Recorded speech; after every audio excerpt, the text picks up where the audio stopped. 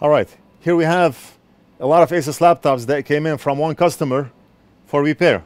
Every single one of them does not power on. How many laptops do we have? All of them are the same model. 1, 2, 3, 4, 5, 6, 7, 8, 9, 10. We're gonna be working on one here, 11, and Big Boss is disassembling another one, 12. I wanna make sure I have the right count in case the customer is watching. He's not gonna tell me I miscounted. 1, 2, 3, 4, 5, 6, 7, 8, 9, 10, 11, 12. 12 units. What model is this? I think this is the Acer A315-23. A315-23. We already fixed 3 units. One of them was a charging port issue. 2 of them were MOSFET related. And one of them I did not touch because of bug infestation. I was working on the board and I saw half the roach is under this cover and the other half is exposed. The roach looks dead, but I do not want to work on it. I do not want to have to deal with bug infested motherboards. They have that special scent that I hate. And when we apply heat to the board, that scent is gonna be magnified and I do not want to have to deal with it. Even though the board may be fixable, I just chose not to work on it. Maybe I'll give it another chance. I don't know. I'll wear some gloves and I'll wear a mask and see if I can work on it. But for now, we're gonna be working on this one and I'll try and see if we can include more than one board repair. Right now, if you look at the board, it looks something like this. The charging cable plugs in here and we want to look for the power MOSFETs. We have 2 of them right here. Okay, let's take a look. I want to inspect at the MOSFET area and see what's going on. Meter in diode mode. 0.64 reading. Here we're going to get something in the mega ohms or OL. We're getting OL. We're going to have about 2 voltage drop here. And do we have a short on the gate? No. Do we have a short on this gate? No. Do we have a short at the drain? And look at that. We have a short here at the drain. Right now what we're going to do is inject 1 volt using our voltage injection tool to the shorted area of the MOSFET and monitor the board under a thermal cam and see what gets hot. In the past couple of videos I mentioned that we have the voltage injection boxes back in stock. It's not the same model, it's a different one. There's a shortage on those voltage injection tools, even the ones that we got. We were able to get our hands on 50 pieces and they promised that they will send us more in the future. Right now we have about maybe 20 left. So if you're in the market looking to buy one, you can log into our website and we should have in stock as of now.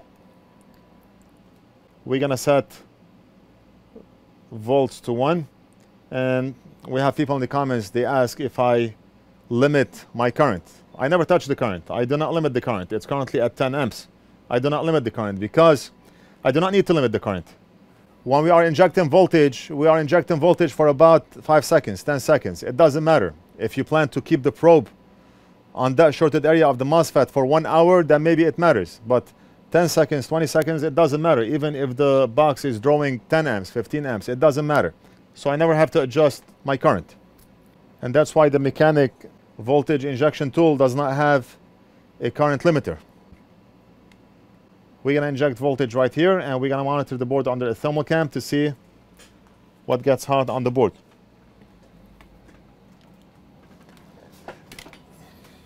Just need to connect the camera to the HDMI switcher so you can see what I'm seeing. Okay. And let's go to manual mode. We are injecting 1 volt at the shorted area of the MOSFET. And I see 1.4 amps being drawn by the board. And I see something right here. But the heat is diffused. That tells me that the short is coming from back of the board and not from the front. The heat spot will appear more sharp and vivid if it's coming from the front. Okay, so I just took the probe off the MOSFET and it's cooling back down. Let's try this one more time. I'm injecting 1 volt and look at that. So something is getting hot right here, right there. Heat is coming from this spot. Since the heat spot is diffused, it's not sharp or vivid, I have a strong reason to believe that the short is coming from back of the board. Let's see what's on back of the board. We have some caps here. You know what, we may have to apply voltage again at the shorted area of the MOSFET, and we're going to flip the board and see what's getting hot on the back. So we're going to have to inject voltage at the shorted area of the MOSFET while holding the board and holding the probe. And some people suggested that I can solder a wire here to just connect it to the probe. I do not want to solder any wires right now. Okay, it can be done, but I do not want to do it. I do not want to solder wires just to inject voltage. So I have voltage injected, and we see 1.3 amps being drawn, and our ground probe just let loose.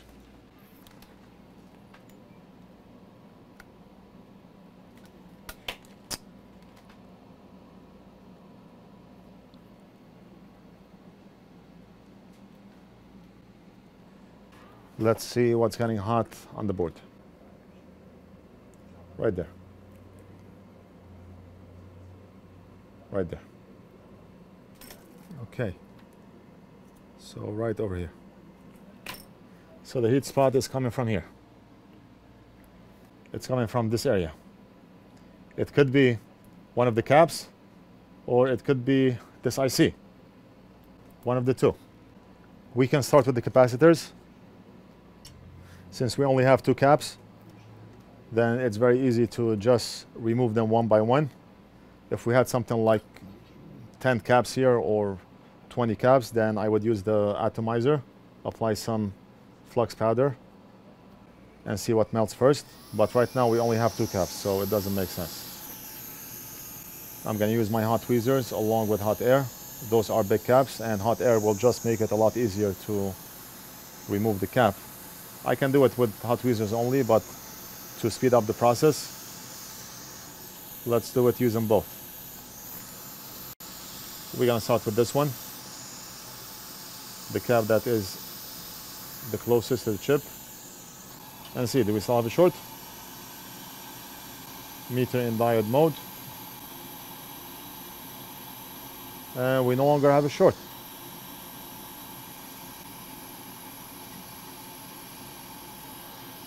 I mean, right now I'm assuming that we had a short here. I did not measure the cap before I removed it, but what we can do is I can put the meter in continuity mode, and we can test the cap. If it's shorting out, if it's continuous, then the cap is definitely bad. And look at that. The cap is acting as a line. And we can tell the cap is bad. Look at this. Look at this. It was not showing from the top, but bottom of the cap is gone. See, I knew it. I knew the cap that is closest to the chip is what's bad. And how did I know that? How? Right, and let's grab another cap. What we're going to do is prep the board first.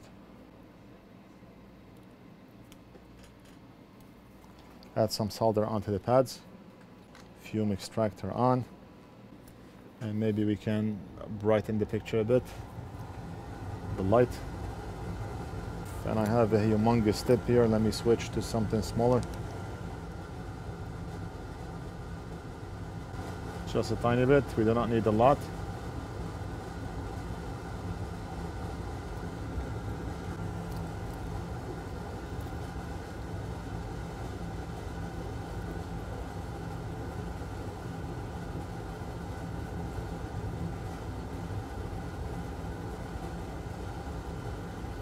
And that's it. Job is done.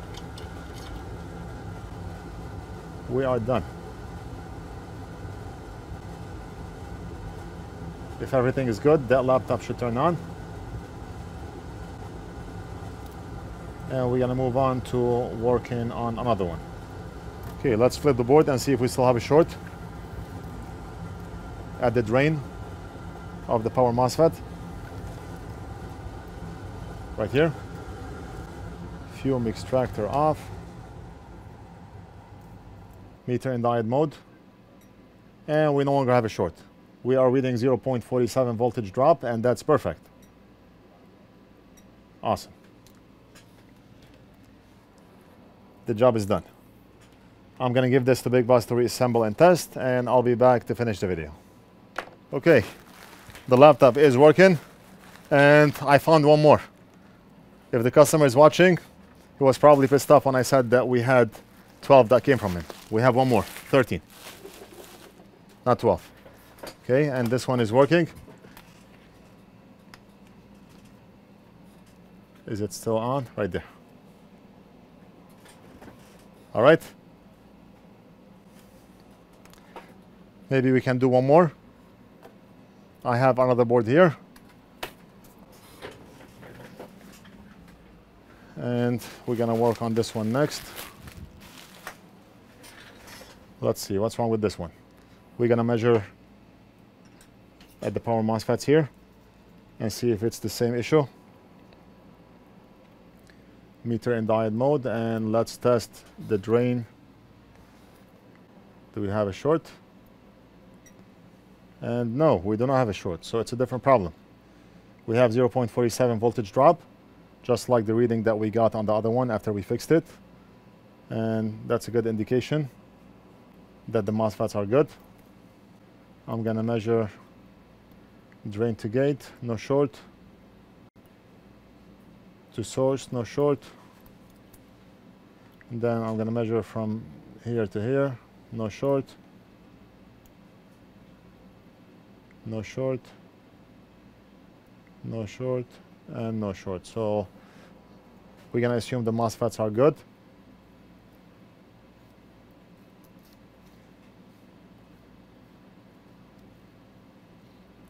That one is a bit tricky because MOSFETs are measuring good.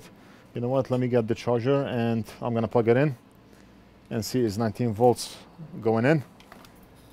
It doesn't make sense to troubleshoot further if 19 volts is not even going in. Let's plug the charging cable. Charging cable is in, and let's measure at the MOSFETs in voltage mode. We're gonna measure at the source, drain of the first MOSFET, and we should have 19 volts. And right now I am getting 0 volts.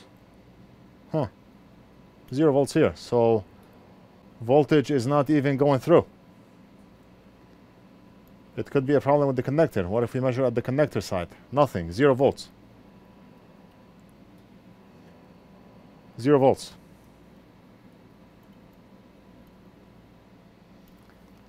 Let me unplug the cable. What if we measure for a short?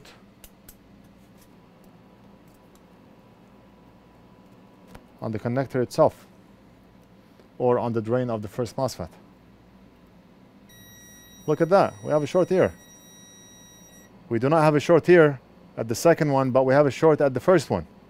And that short is likely coming from the charging connector itself.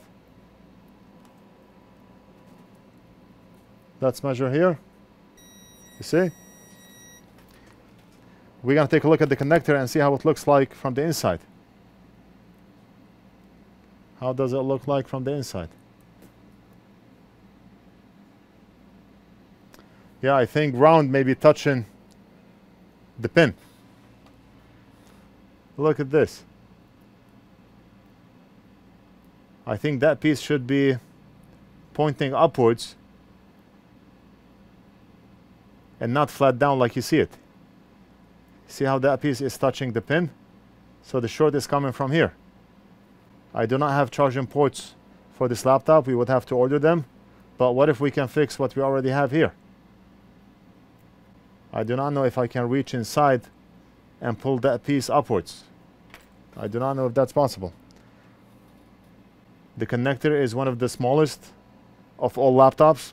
Smaller than the blue HP adapter, smaller than anything I've seen.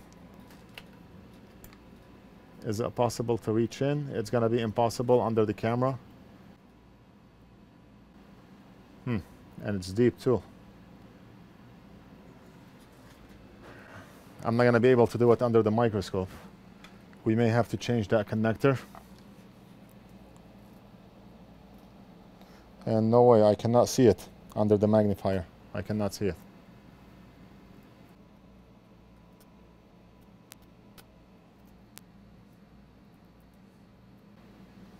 I mean, we're gonna have to change the connector. No way.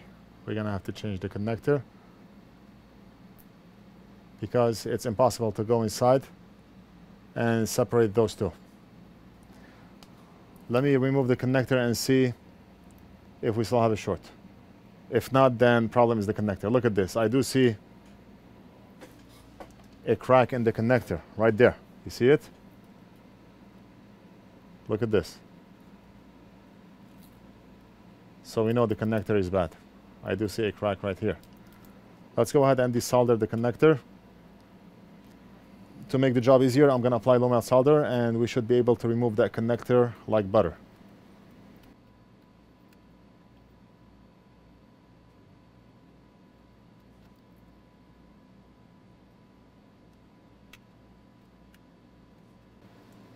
And we're going to do the same here.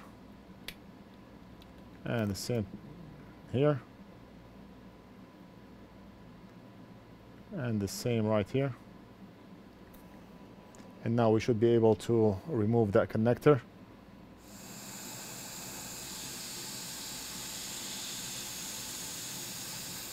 And just like that. Thank you very much. Low melt solder. And now we're going to measure the center pin. Do we still have a short? Meter in diode mode. The short is gone. We are getting 0.5 voltage drop, and that's perfect. So the problem is the connector. The problem is the connector. All right.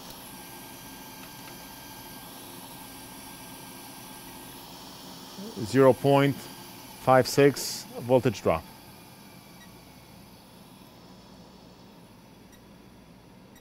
We do not have a connector in stock for this laptop, unfortunately. We're going to have to order one, and we'll finish this board after we get the connector. But we know that the problem is the connector. I don't know if we should do one more. Oh, Big Boss already disassembled another one. Maybe we'll do one more in this video. And I'm going to give this one back to him. Okay, so let's work on this board. I think 3 boards in one video is enough.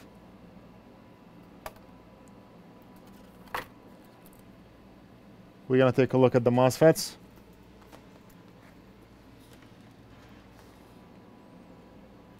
And let's measure the drain here. We do not have a short. And what about here? We do not have a short. So we know we do not have a problem with the connector, and we know we do not have a short circuit on the board. Meter in continuity mode.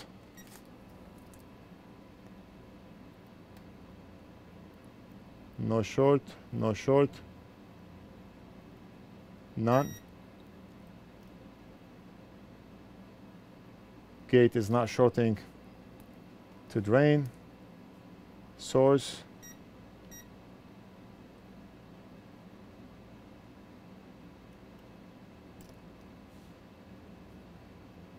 Okay, so we're going to assume the MOSFETs are good.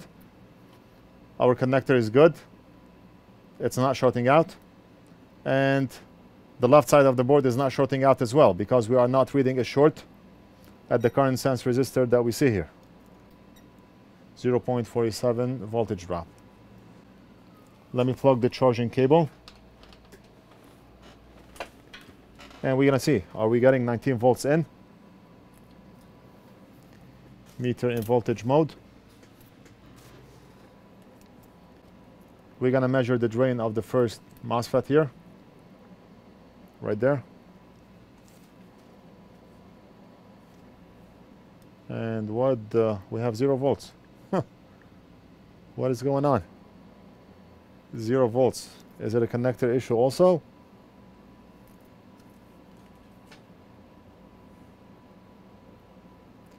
Let's measure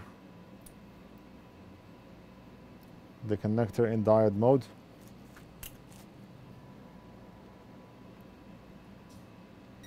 and we do not have a short.